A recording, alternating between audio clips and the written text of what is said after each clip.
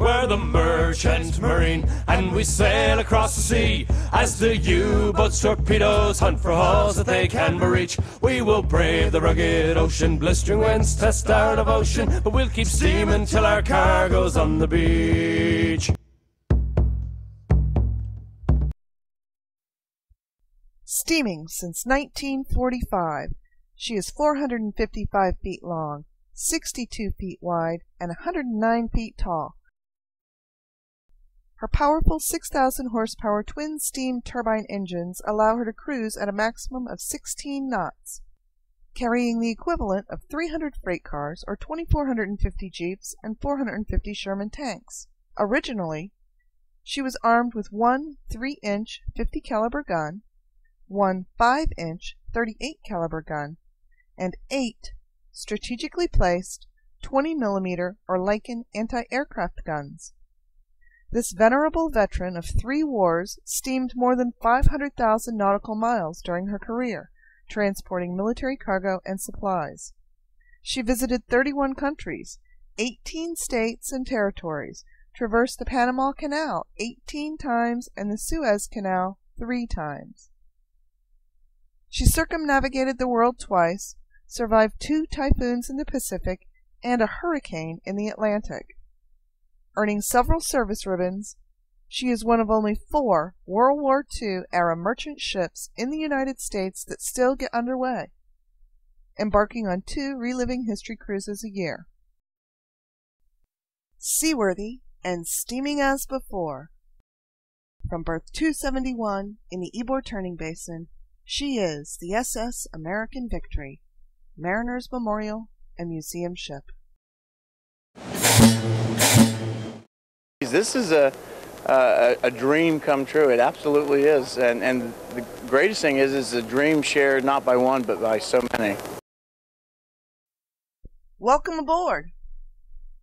Today, the SS American Victory joins her 2 sister ships, the Lane Victory and the Red Oak Victory, and 2 Liberty ships, the John Brown and the Jeremiah O'Brien, in serving as memorials honoring the brave merchant seamen, U.S. Navy Armed Guard crews, and others who lost their lives building, sailing, and defending valuable cargo ships. Getting the dead ship to Tampa and turning her into a living memorial was no small feat. It took an act of Congress and an enormous amount of help from volunteers and the Tampa Bay maritime community to make it all possible. The volunteers come from all walks of life, for many different reasons, but they all have one thing in common. They are truly in love with their ship and have a profound respect for those who go down to the sea in merchant ships. By pouring their hearts and souls into renovation and restoration projects, donating nearly 100,000 hours of service to their ship, this hard-working and dedicated volunteer crew have accomplished what many thought was impossible. They resurrected a great piece of steel and machinery. Went on another Victory ship to get parts off of it to bring back here, which we got them was a total replacement of the ship's radio from that ship.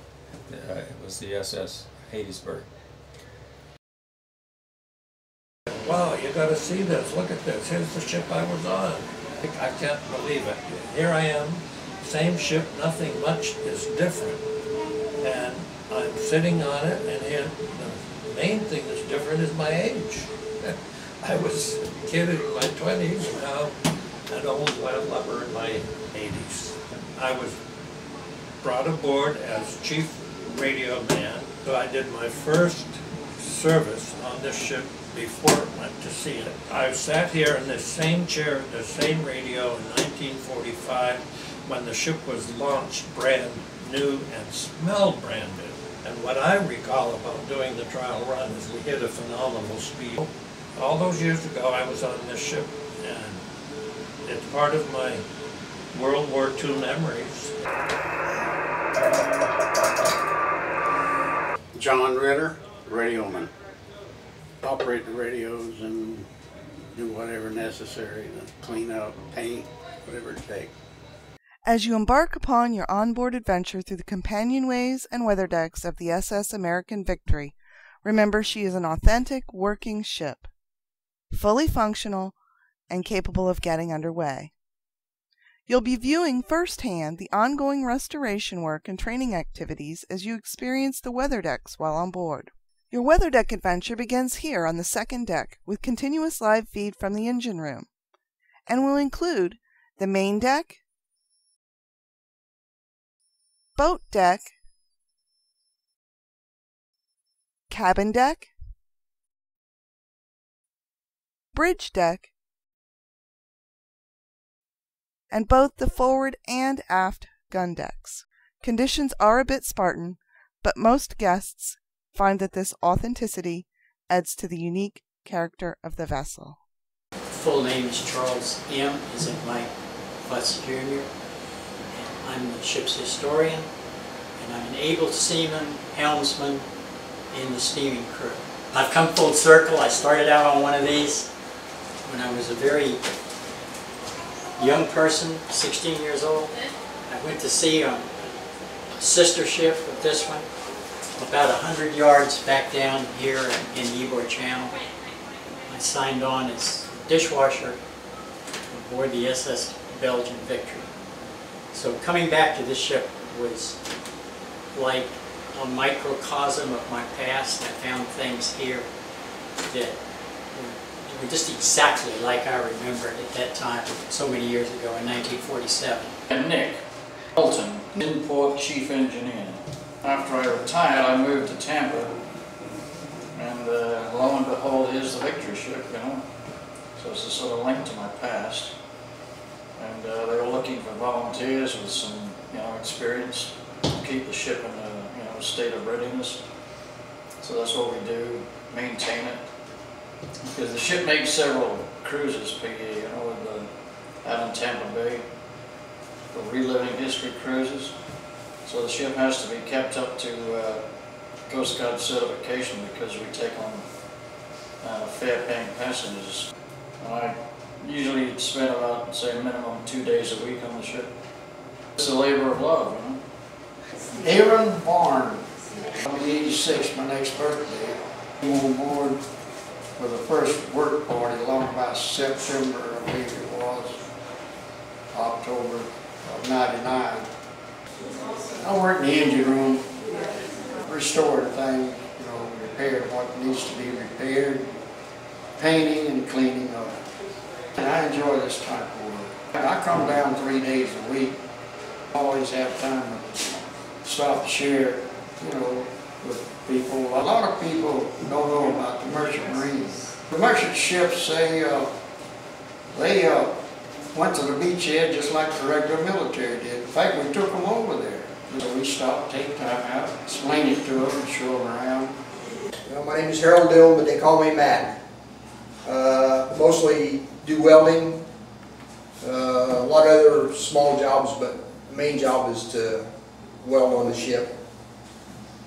December '99, I seen an ad on TV.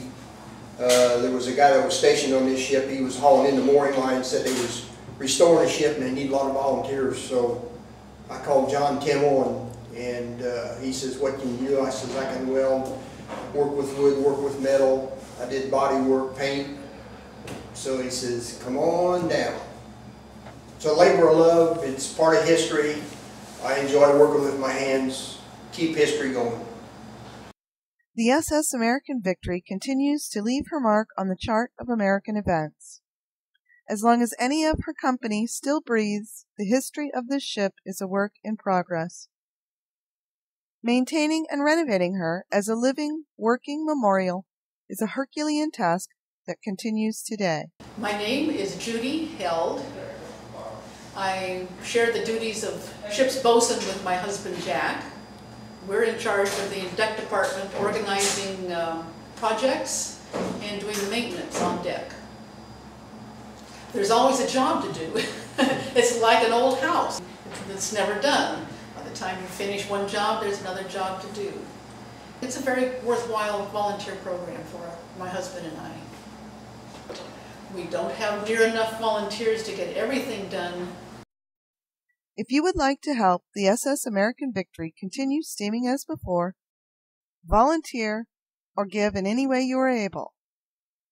Donations to the cause of preserving this special ship are tax-deductible and greatly appreciated. Help us to keep history alive and continue steaming as before.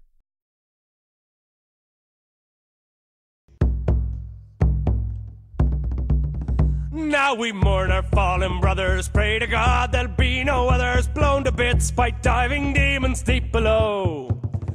For the carnage and the thunder that sucked those good boys under happens daily, and we've 3 more days to go. We're the merchant marine, and we sail across the sea as the U-boats, torpedoes hunt for hulls that they can reach. We will brave the rugged ocean, blistering winds, the start of ocean, but we'll keep steaming till our cargo's on the beach.